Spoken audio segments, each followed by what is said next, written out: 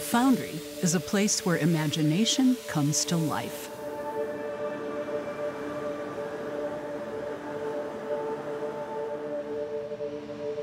I walked into the space and there she was.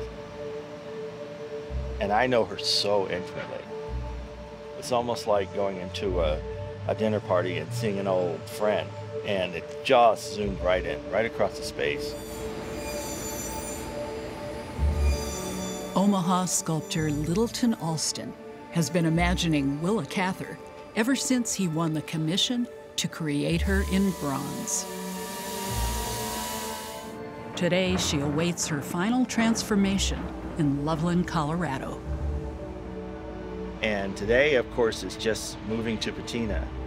It brings the piece to life. It'll go down dark and it'll come back up. And it's going to warm it up, and it'll be the finished work of what you will see.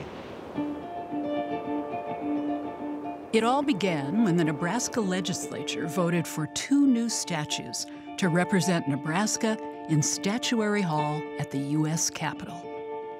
2 new heroes.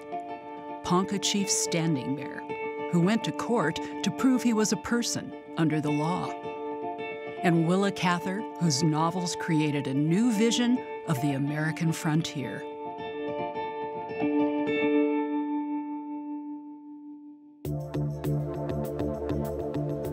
Littleton Alston's bronze creations are all over Omaha and beyond.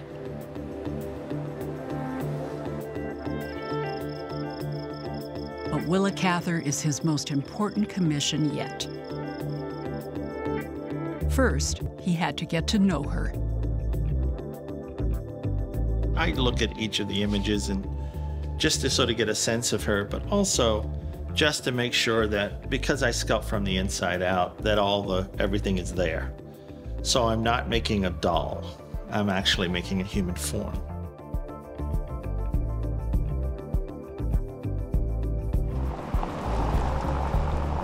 In May of 2019, at the Willa Cather Symposium in Red Cloud, Nebraska, Alston shared his first concept in the form of a clay maquette. I look at the maquette as a poem, and then I look at the 4-foot version as a short story. And then the 7-foot, which will be in bronze of Willa in Statuary Hall, will be the novel.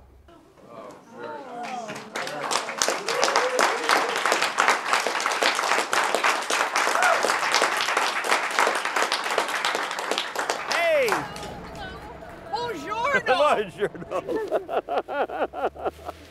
3 months later, in his Omaha studio, the poem has become the short story. Okay, here it is. As Alston reveals the 4-foot clay model to the Willa Cather National Statuary Hall Selection Committee. I put in around her the memories of Nebraska, so there's the wagon wheel and the arc of the wheel here as well as here, and then the cane coming up with her pen and her writings. So she's striding forward into history as a great writer.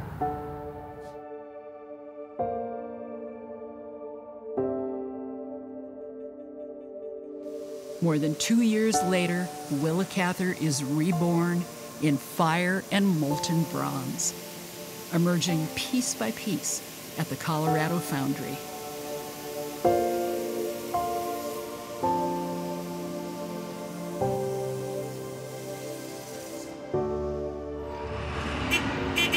Now she's 7 feet tall and made of raw metal. But she's about to experience a storm that will prepare her surface for what Littleton calls a metamorphosis.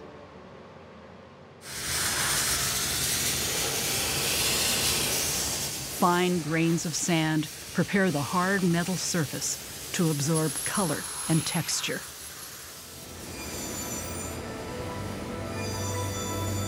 Patina comes next.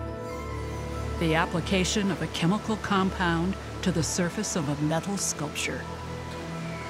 First comes the rain. Patina adds almost a sense of soul to the piece. It brings it alive in a way that just the raw metal doesn't look like it. Then, the fire. It's like an adrenaline rush, and it's beautiful to see it.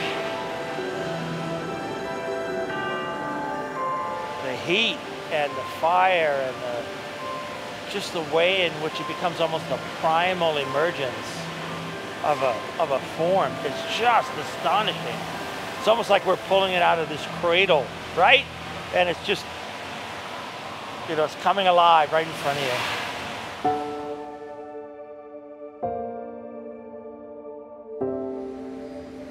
It just lifts my heart to see it. Oh my goodness, it does. Something creative, right? Something beautiful that's gonna go in there. Willa's gonna hold her own.